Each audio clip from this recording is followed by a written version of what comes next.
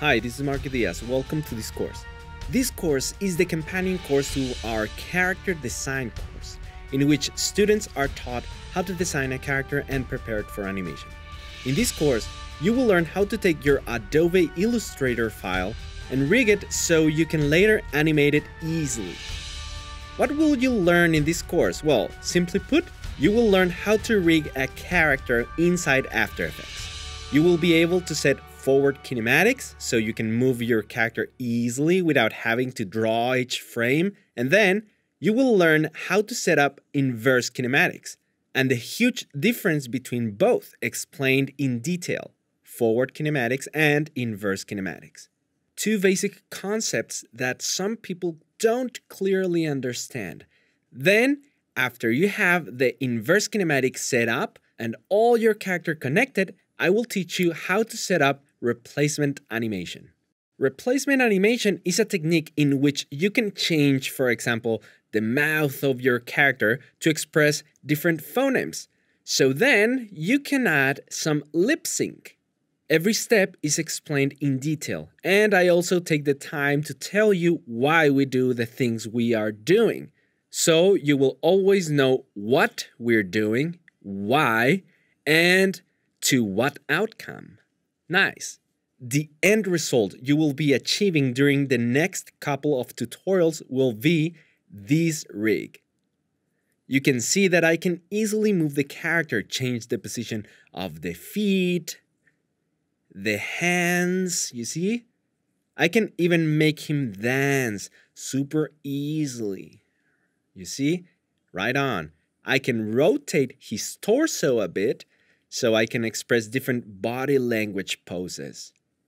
You can apply the concepts you learn in the body language course. I can change to the different hands. You see? Super easy. And I can also change to the different mouths.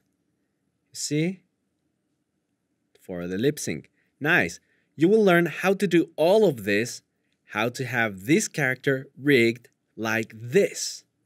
Okay, but before starting with the first lesson, I want to explain some concepts you need to understand because I will use them very frequently. The first concept is replacement animation. Replacement animation is exactly this: the ability to change an image, like the mouth, to another image, another mouth, replacing the contents of that object. Okay, nice. The next concept is PRECOMPS.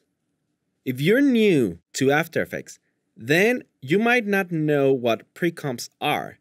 PRECOMPS stand for PRECOMPOSITIONS. These are compositions inside another composition. For example, the mouth layer is a PRECOMPOSITION. You can tell because of the icon.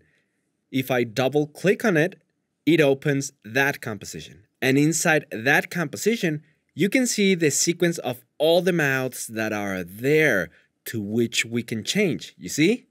Okay. Another concept is, well, not actually a concept. It's a shortcut. A shortcut that I will use and you will see me doing a lot is the back quote key. The back quote key is the key just below the escape key and before the number 1. If you press it when you have your mouse hovering above a panel, that panel expands to fill up the screen. For example, the timeline. You see? To return, I press the back quote key again, and I can expand the composition panel. So, if you see that some panels magically expand to fill the screen, you will know that I'm just using the back quote key. Okay? I recommend you use it too to have some space when you are working on a single panel that requires no other panels.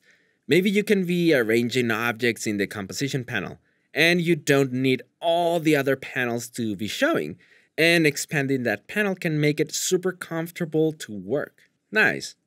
Another shortcut I use a lot is the Shift forward slash. That makes the screen fit the composition screen.